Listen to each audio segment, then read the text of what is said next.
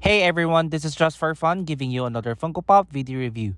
For today, we have the Flash from Pop Heroes Justice League 2-pack. FYI, we're just gonna focus on the Flash. We're not gonna review the box and Superman. Since this is not a Star Wars or a Disney Funko Pop, it comes with a 360 articulation on its neck. Unfortunately, the articulation is not that 100% smooth. So whenever you try to turn it, his thumb actually hits the design under his head. And if you're not careful, his thumb will leave like a paint print on his face. Now let's focus in on the Funko head.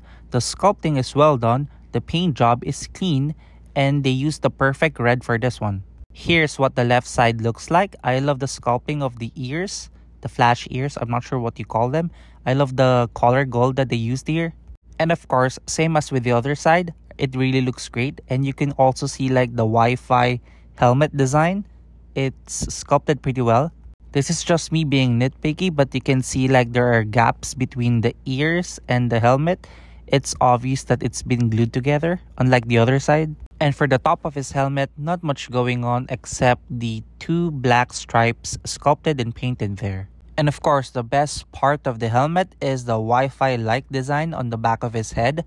It's sculpted and painted pretty well. Oh no, there are like small smudges of black, but it's okay.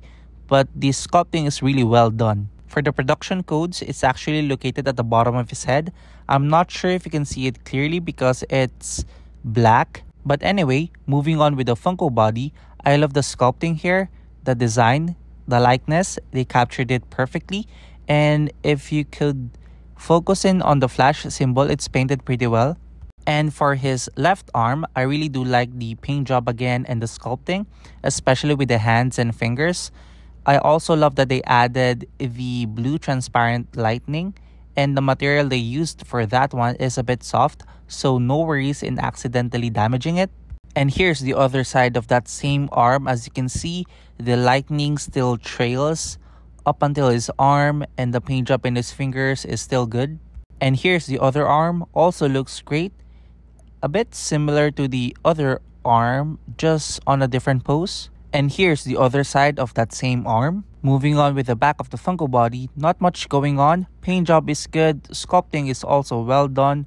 It's just that they didn't include like the wires, especially in the front side. And here's the right leg. I love that they added the blue lightning streak here. And they also included all the gold and black pieces here, painted it well and sculpted it well. So kudos to Funko for good attention to detail. What's nice about this leg is that they included like a smoke that's painted white. And then on that white smoke, they attached a blue lightning streak. Again, the material used here is a bit soft, so no worries in accidentally damaging it. And that's what they use for the base. So yes, this Funko Pop comes with a transparent plastic base. As for the other leg, as you can see, the blue lightning continues to wrap. And again, they added the gold and black pieces and sculpting. They did a pretty good job in painting it as well. So yeah, and just so you know, there's no sculpting or design at the bottom of his feet. So that's really unfortunate. But anyway, overall, a really good looking Funko Pop. And here's Flash doing a cool pose. And another one. That's it everyone. Please don't forget to like, subscribe, and leave a comment below. Did you like the new The Flash movie? Peace.